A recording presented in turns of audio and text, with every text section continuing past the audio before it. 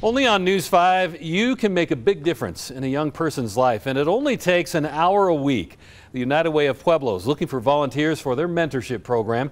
News 5's Shayla Gerard joins us live in studio this morning, sharing how this program can really shape a young life. Shayla.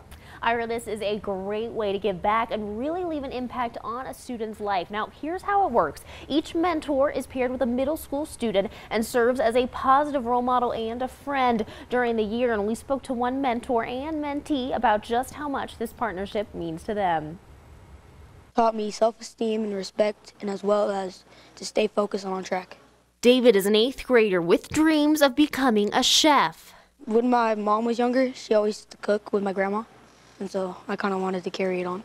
But before he can get to work in the kitchen, he set his sights on serving up success in the classroom. And that's where Dax Charles, head wrestling coach at CSU Pueblo, stepped in. At first, it was all nervousing because he was like a new role model for me. But now it's like, he's like my father, kind of. The duo spend an hour per week together playing basketball, doing homework, or just having lunch. There's a whole gamut of things that you could work with your mentee with, but the most valuable thing is just being there. I don't know how to explain it, but like, he's important because he helps me since 6th grade with schoolwork and everything.